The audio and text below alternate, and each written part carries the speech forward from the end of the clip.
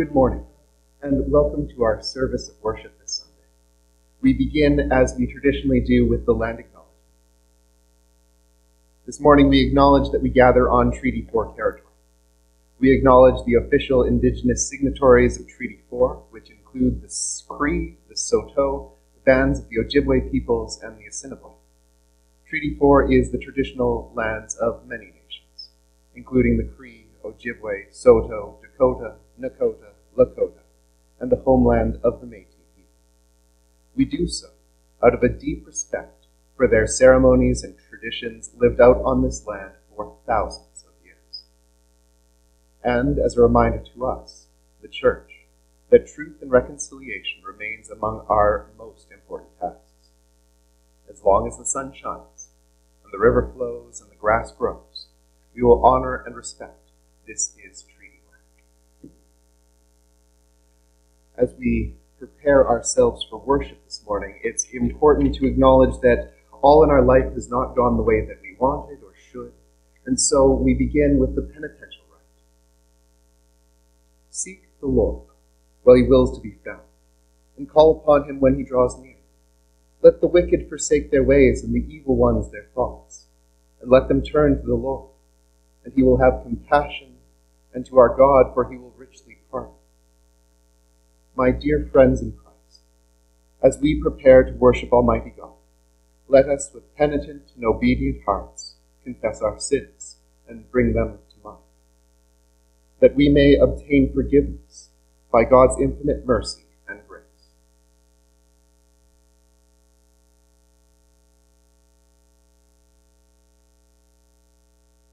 Most merciful God, we confess that we have sinned against you in thought, word, and deed, by what we have done, and by what we have left undone. We have not loved you with our whole heart. We have not loved our neighbors as ourselves. We are truly sorry, and we humbly repent. For the sake of your Son, Jesus Christ, have mercy on us and forgive us, that we may delight in your will and walk in your ways, to the glory of your name. Amen. May Almighty God have mercy upon you, pardon and deliver you from all your sins, confirm and strengthen you in all goodness, and keep you in eternal life. Through Jesus Christ our Lord. Amen. O Lord, open our lips, and our mouth shall proclaim your praise. O God, make speed to save us. O Lord, make haste to help us. Glory to the Father, and to the Son, and to the Holy Spirit, as it was in the beginning, is now, and will be forever. Amen. Alleluia. God rules over all the earth. O come, let us worship. We say together Psalm 95 of the 19th. Come, let us sing to the Lord.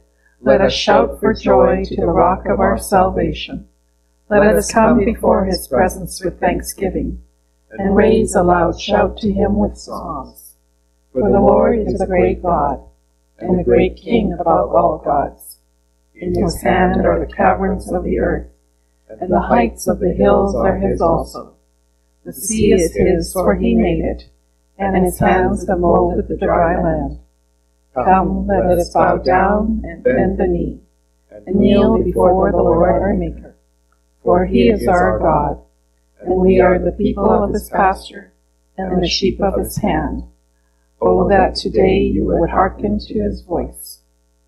God rules over all the earth. Oh, come, let us worship. Let us prepare ourselves to hear God's word written in Holy Scripture.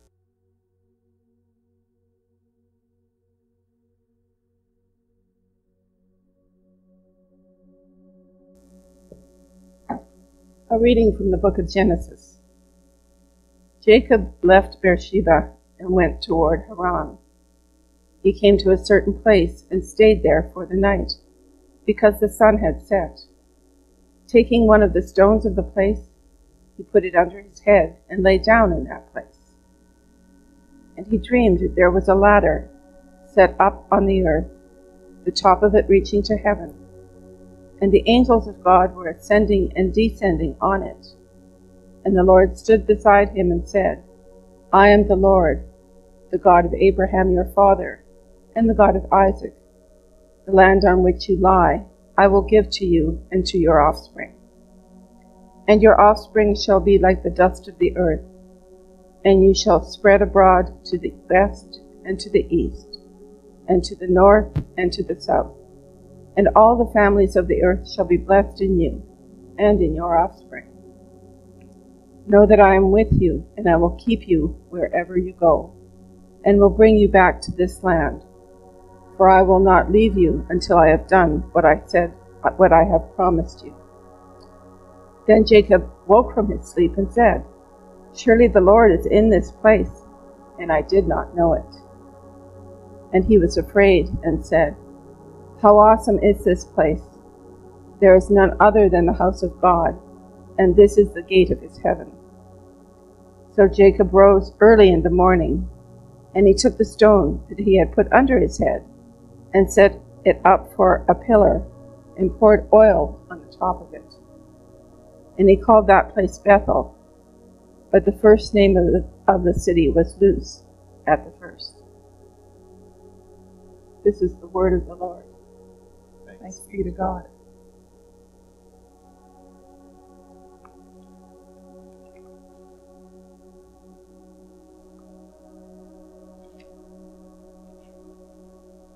The psalm appointed for this morning is Psalm 135. Lord, you have searched me out and known me. You know my sitting down and my rising up. You discern my thoughts from afar. You trace my journeys and my resting places, and are acquainted with all my ways. Indeed, there is not a word on my lips, but you, O Lord, know it altogether. You press upon me, behind and before. You lay your hand upon me. Such knowledge is too wonderful for me. It is so high that I cannot attain to it. Where can I go then from your presence? Where can I flee from your spirit? If I climb up to heaven, you are there. If I make the grave my bed, you are there also. If I take the wings of the morning and dwell in the uttermost parts of the sea, even there your hand will lead me, and your right hand will hold me fast. If I say, Surely the darkness will cover me, and the light around me turn to night. Darkness is not dark to you. The night is as bright as the day. Darkness and light to you are both alike. Search me out, O God, and know my heart. Try me, and know my restless thoughts. Look well whether there be any wickedness in me, and lead me in the way that is everlasting.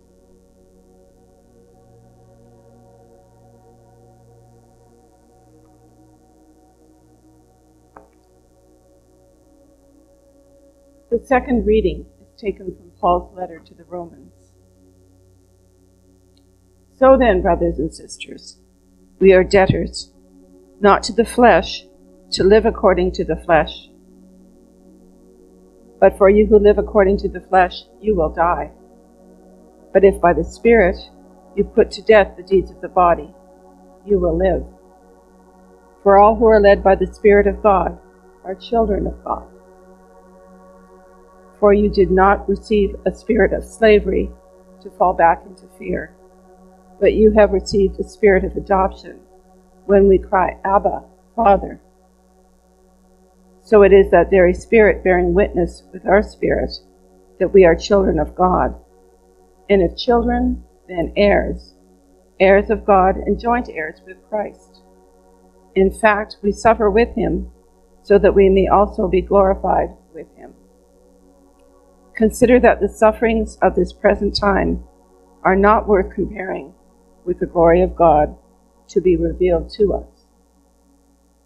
For the creation waits with eager longing for the revealing of the children of God. For the creation was subjected to futility, not of its own will, but by the will of the one who has subjected it, in hope that the creation itself will be set free from its bondage to decay, and will obtain the freedom of the glory of the children of God. We know that the whole creation has been groaning in labor pains until now.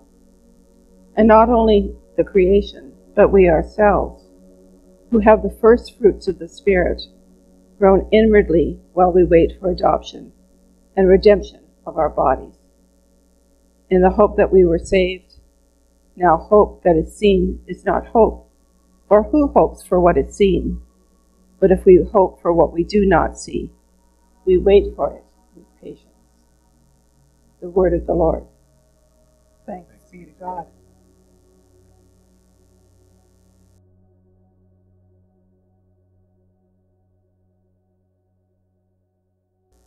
The Lord be with you. And also Also with you. The Holy Gospel according to St. Matthew. Glory to you, Lord Jesus Christ. Another parable he put before them, saying, "The kingdom of heaven may be compared to a man who sowed good seed in his field. But while men were sleeping, his enemy came and sowed weeds among the wheat and went away. So when the plants came up and bore grain, then the weeds appeared also. And the servants of the householder came and said to him, 'Sir, did you not sow good seed in your field? How then has it weeds?' He said to them, 'An enemy has done this.' The servants said to him, 'Then do you want us to go and gather them?' But he said, 'No, lest in gathering the weeds you root up the wheat along with them. Let both grow together until the harvest.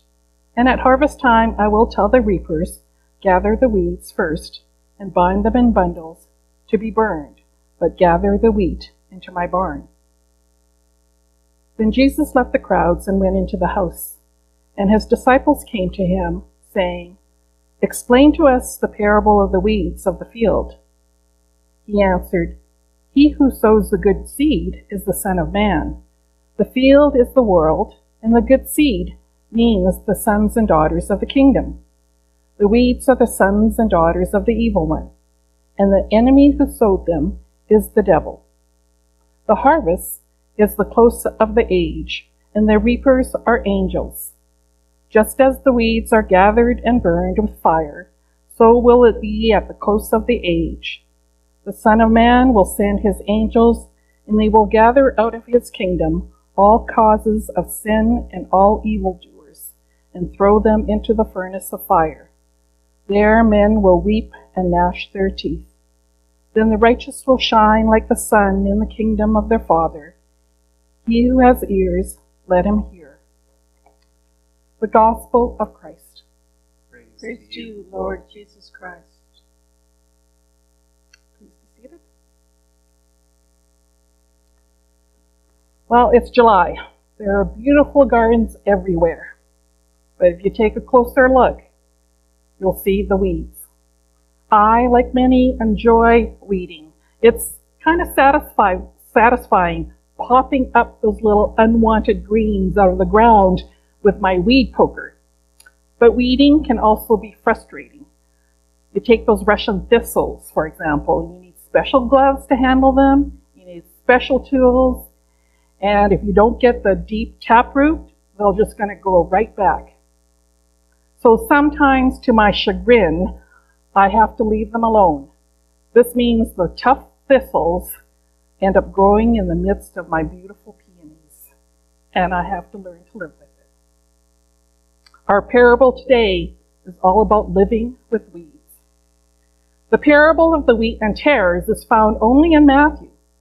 70% of our Lord Jesus' parables are recorded in this gospel, and most of them are about the kingdom of heaven, our Lord's favorite topic. As much as our Lord Jesus enjoys speaking in parables, Matthew enjoys recording them, especially the ones about judgment. More on that later. Today's parable has many meanings, and I'm going to touch on 3 of them. And then I'm going to say a little something about its application to us as 5-to-1 parishes. Meaning number 1. Life right now is a mixture of good and evil. And this is obvious to anyone who has lived on this earth. The world is full of God's glory and miracles, and also heavy with troubles and heartaches. An enemy has sown bad seeds among the good, and both grow together, the wheat and the weeds, side by side, intertwined until the time of harvest. Good and evil are intertwined in our lives in unpredictable, unavoidable, and perplexing ways. A bad diagnosis at the doctor's office after celebrating your 30th birthday. A relationship falls apart after 25 years of bliss. A global pandemic locks down billions of ordinary lives. Our lives are disrupted in thousands of ways by forces we can't control or by our own foolish choices. The sinful and the tragic are woven into the fabric of our joyful and abundant and peaceful lives that Lord Jesus came to give us. It seems like we're living with weeds, and that's part of God's plan. Meaning number 2, the wheat is precious, so don't prematurely judge.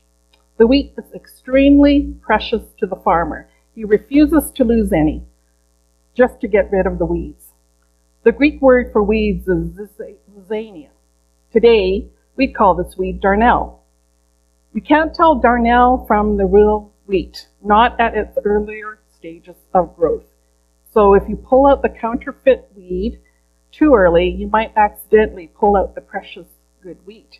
And God doesn't want to take a chance at that. You see, the children of the kingdom are too precious to God. So there's a familiar theme in the Gospels, isn't it? The shepherd leaves 99 sheep to find one that's lost. The well-off woman searches the house from top to bottom to find that lost coin, a coin she doesn't really need. And even gathering up those 12 baskets of leftovers after feeding the 5,000, nothing is lost in the kingdom of God. So our parable shows that God loves goodness more than God hates evil. Remember the Greek tragedy Medea? Medea kills both of her sons in a savage revenge against her faithless husband. When he asks how she could have done such a thing, she replies, "Because I hated you more than I loved them." God's kingdom is not a Greek tragedy. The kingdom of heaven is where God's love is stronger than the enemy's hate. In rooting out evil, something of eternal value might be damaged. So God can't allow that to happen. Every child of God is precious to our Heavenly Father, and because we can't tell who is who now, we need to leave people alone and be like Christ to one another. Meaning number 3, God's judgment will come, but God alone is the judge. Today's parable is about the second coming of Christ and the last judgment. We seem to have ignored or downplayed or even forgotten or don't like these biblical themes. Heaven and hell, final judgment, eternal separation from God, whatever that looks like. We may be blind to these theological thoughts, but Jesus isn't. They're central to his teachings. Today's parable is one of several judgment parables from Matthew. 8 parables about the last judgment are found only in Matthew. Unlike Luke, Matthew's Sermon on the Mount emphasizes the concept of hell. Weeping and gnashing of teeth is a peculiarly Matthean phrase. This phrase occurs only 7 times in the New Testament, but 6 times in Matthew alone. So we may be uncomfortable hearing about the final judgment, but rest assured, Jesus is very okay in preaching it. Barbara Brown Taylor says, "The one who spoke about God's love most deeply is the same person who spoke about God's judgment most firmly." The good news is that until the final judgment, the Lord Jesus continues to sow good seeds into the world, and the good seeds are the children of the kingdom. So what does this mean for us as 521 parishes? Well, I think I would like to make one thing clear here. the church is not the same as the kingdom of heaven. But there's a connection between the two. First, the kingdom creates the church, and the church witnesses to the kingdom. The church is the instrument of the kingdom, as well as its custodian. Now, we're all hoping the new parish will reflect God's kingdom, but that doesn't mean it's going to be perfect or that things are going to go smooth. I think when I was reflecting on this parable gave me a reality check on what the new 521 parish might be like. Yes, God's children will be part of the new parish. So will the children of the enemy. You see, there is an enemy against God's word and against God's purpose. And wheat and the weeds are mixed together. And this is part of God's plan. So our real challenge in the new parish will be twofold. First, that each and every one of us needs to make sure we're a child of God and not a child of the evil one. Two, that we resist taking matters into our own hands. This parable reminds us we shouldn't start yanking up everything we see in the new parish every time we see it. What if God wants to start new ministries to serve his new purpose?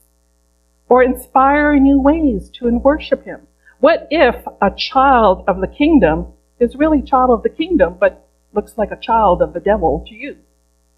What if God wants to put new people into old leadership positions? What if God wants to do a new thing in our hearts? If we want a perfect church made up of perfect people, it will not be the 521 parish. The best we can hope for in the new parish is that God will perfect his love and his will and his purpose in us. As someone once said, the church is a hospital for sinners on the way, not a museum for saints who've already arrived. So let's follow the apostles' admonition to the Romans, and may his words become wisdom for our new congregation. Live in harmony with one another. Do not be proud, but be willing to associate with people of low position. Do not be conceited. Do not repay anyone evil for evil. Be careful to do what is right in the eyes of everyone. If it is possible, as far as it depends on you, live at peace with everyone. Do not take revenge, my dear friends, but leave room for God's wrath, for it is written, "It is mine to avenge, I will repay," says the Lord. Do not be overcome by evil, but overcome evil with good. I'd like to end with a new rendering of today's parable by Dr. Barbara Taylor Brown, and here's what she writes. I want you to hear it with new ears. Hear another parable of the wheat and the weeds. One afternoon in the middle of the growing season, a bunch of farmhands decided to surprise their boss and weed his favorite wheat field. No sooner had they begun to work, however, than they began to argue. First about which of the wheat-looking things were weeds, and then about the rest of the weeds.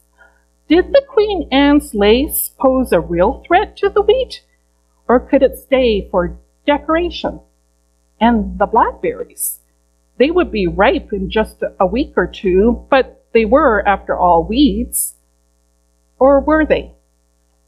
And the honeysuckle, it seemed a shame to pull up anything that smelled so sweet. About the time they had gotten around to debating the purple asters, the boss showed up and ordered them out of his field. Dejected, they did as they were told. Back at the barn, he took their machetes away from them, poured them some lemonade, and made them sit down, where they could watch the way the light moved across the field. At first, all they could see were the weeds, and what a messy field it was. What a discredit to them and their profession. But as the summer wore on, they marveled at the profusion of growth. Tall wheat surrounded by tall goldenrod, ragweed, and brown-eyed Susans. The tares and the poison ivy flourished alongside the Cherokee roses and the milkweed. And it was a mess, but a glorious mess. And when it had all bloomed and ripened and gone to seed, the reapers came. Carefully, gently, expertly, the reapers gathered the wheat and made the rest into bricks for the oven where the bread was baked. And the fire that the weeds made was excellent, and the flour that the wheat made was excellent. And when the harvest was over, the owner called them all together, the farmhands, the reapers, and all the neighbors, and broke bread with them, bread that was the final distillation of that whole messy, gorgeous, mixed-up field. And they all agreed that it was like no bread any of them had ever tasted before, and that it was very, very good. Let those who have ears to hear, hear. Let us pray. Heavenly Father, plant your good seed in the new 5-to-1 parish. May your coming kingdom find a home in our hearts. May we not take your judgment that only belongs to you into our own hands. May your glory shine in us and through us right now as we come together in Christ to make a new community of love and grace, knowing evil will be amongst us. Through Christ, the conquering Son of Man. Amen.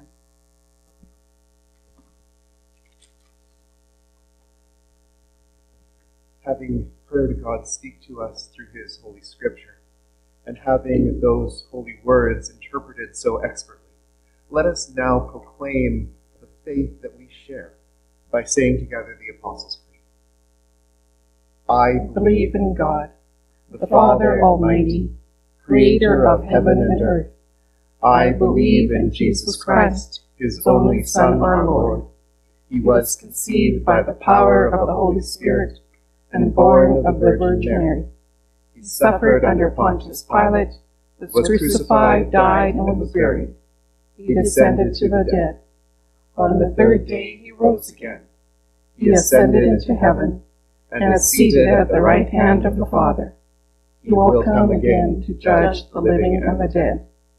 I believe in the Holy Spirit, the Holy Catholic Church, the communion of saints, the forgiveness of sins, the resurrection of the body, and the life everlasting. Amen. And now let us virtually gather our prayers together as we pray the prayers of Let us pray. In peace, let us pray to the Lord, saying, Lord, have mercy. Lord, have mercy. For peace from on high, and for our salvation, let us pray to the Lord. Lord, have mercy.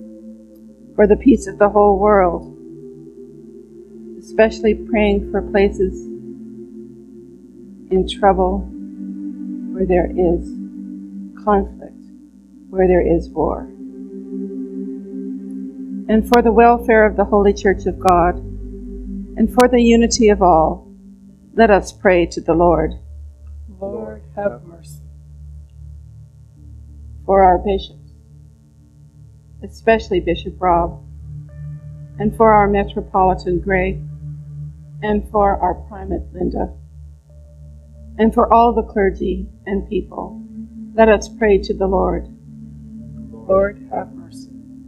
For Elizabeth, our Queen, for the leaders of the nations, and for all in authority, let us pray to the Lord. Lord, have mercy. For the city of Regina, for every city and community, and for those who live in them in faith, let us pray to the Lord. Lord, have mercy. For good weather, and for abundant harvests, for all to share, let us pray to the Lord. Lord, have mercy. For those who travel by land, water, or air, for the sick and the suffering, especially remembering all of those who have suffered with coronavirus.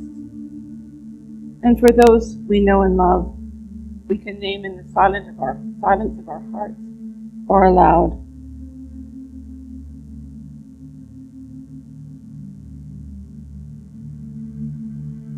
For prisoners and captives, and for their safety, health, and salvation, let us pray to the Lord.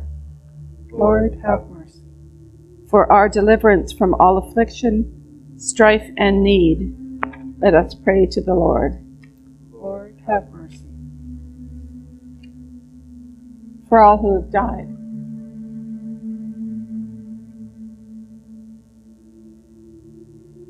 let us pray to the Lord. Lord, have mercy. Remembering all the saints, we commit ourselves, one another, and our whole life to Christ our God. Almighty God, who has given us grace at this time, with one accord to make our common supplications unto Thee, and hast promised when 2 or 3 are gathered together in Thy name, Thou wilt hear our requests. Fulfill now, O Lord, the desires and petitions of Thy servants, as may be most expedient for us, granting us in this world knowledge of Your truth, and in the age to come life everlasting. For Thou, Father, art good and loving, and we glorify You through Your Son, Jesus Christ our Lord, in the Holy Spirit, now and forever. Amen.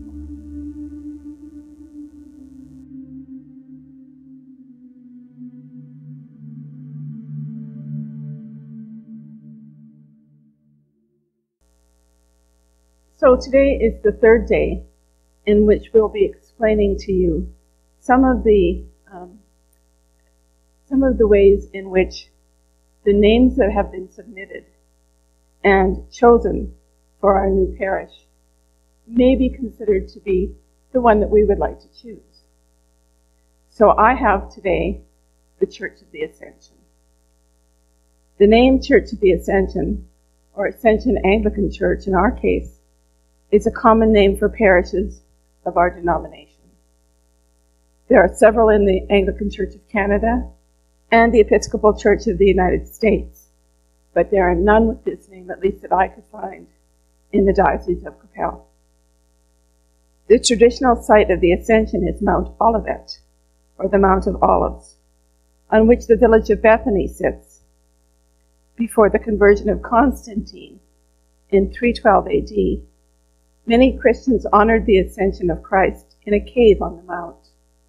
And by 384, the ascension was venerated on the present site, uphill from the cave. Ascension in Christian belief is the ascent of Jesus into heaven on the 40th day after his resurrection, Easter being reckoned as the first day. The Feast of the Ascension ranks with Christmas, Easter, and Pentecost in the universality of its observance among Christians. Ascension occurs during the Easter season, but is not a season in itself. There are several biblical references to Jesus' ascension.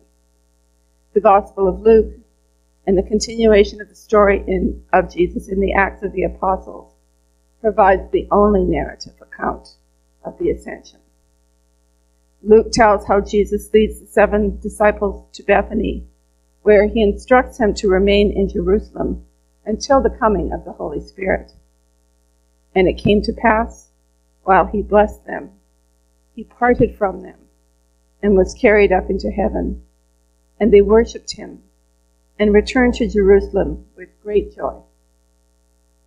The narrative in chapter 1 of the Acts of the Apostles takes place 40 days after the resurrection. Acts describes a meal at which Jesus commands his followers to await the coming of the Holy Spirit. Jesus is taken up from the disciples in their sight.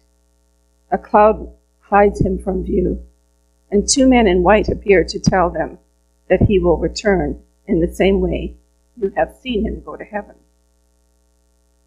The Gospel of John has 3 references to ascension in Jesus' own words. In John chapter 3, he says, "No one has ascended into heaven but he who descended from heaven, the Son of Man." And in chapter 6 of John, "What if you, the disciples, were to see the Son of Man ascending where he was before. And finally, in John chapter 30, Jesus speaks to Mary after his resurrection. And he says to Mary Magdalene, "Do not hold me, for I have not yet ascended to my Father." The ascension of Jesus is often seen in art. You have to look no further than the wall behind the altar here at St. Paul's Cathedral in Regina, where there is a depiction of the ascension in stained glass in the middle window. Why is the ascension important to Christians? The meaning of the ascension for Christians is derived from their belief in the glorification and exaltation of Jesus following his death and resurrection, as well as from the theme of his return to God. The ascension of Jesus is mentioned in the Apostles' Creed, the profession of faith used for baptism in the Church. The ascension is also affirmed in the Nicene Creed. A distinctive feature of the Ascension liturgy in the Western Church is the extinguishing of the Paschal candle, first lit on Easter, after the Gospel has been read on Ascension Day, as a symbol of Christ leaving the earth. Despite the idea of separation indicated in this act, which might be expected to create a note of sadness, the whole liturgy of Ascension, through the 10 days until Pentecost, is marked by joy in the final triumph of the risen Lord. One of the central themes of this feast is the kingship of Christ, and the theological importance is that the Ascension was the final redemptive act conferring participation in the divine life on all who are members of the body of Christ. So these are some of the reasons we might consider the Church of the Ascension to be the name of our new Anglican parish. The following prayer is the collect for Ascension Day. So let us pray. Almighty God, your Son, Jesus Christ, ascended to the throne of heaven so that he might rule over all things as Lord. Keep the Church in the unity of the Holy Spirit and in the bond of peace, and bring the whole of creation to worship at his feet, who is alive and reigns with you in the Holy Spirit, one God, now and forever. Amen. Let us pray. Almighty God, your Son has opened for us a new and living way into your presence. Give us pure hearts and constant wills to worship you in spirit and in truth. Through Jesus Christ our Lord, who lives and reigns with you and the Holy Spirit, one God, now and forever. Amen. And now, as our Savior Christ has taught us, we are bold to pray. Our Father, who art in heaven, hallowed be thy name. Thy kingdom come, thy will be done on earth as it is in heaven. Give us this day our daily bread, and forgive us our trespasses, as we forgive those who trespass against us. And lead us not into temptation, but deliver us from evil. For thine is the kingdom, the power, and the glory, forever and ever. Amen. Let us bless the Lord. Thanks be to God. And may the grace of our Lord Jesus Christ, and the love of God, and the fellowship of the Holy Spirit be with us all evermore. Amen. And the blessing of God Almighty, Father, Son, and Holy Spirit, be with you and remain with you this day and always.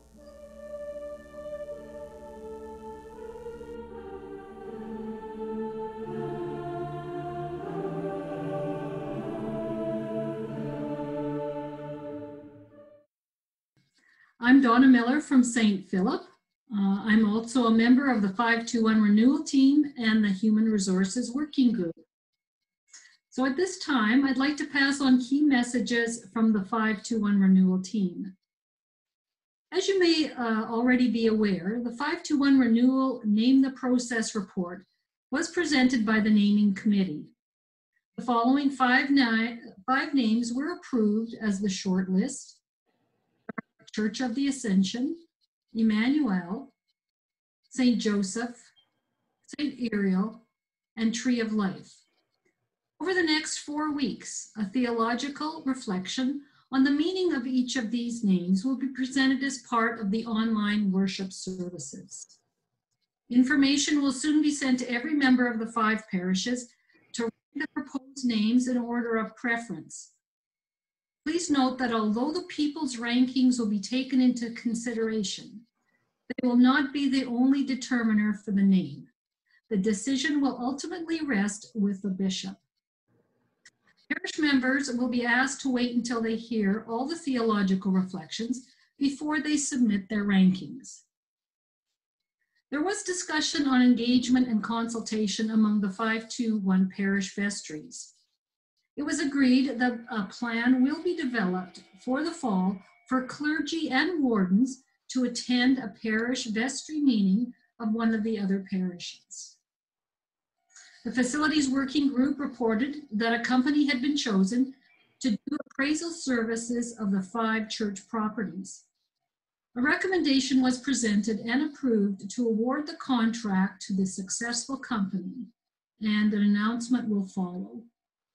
The plan is to visit all 5 of the 521 church properties by the end of July. There was conversation on what vestries were thinking about reopening in September.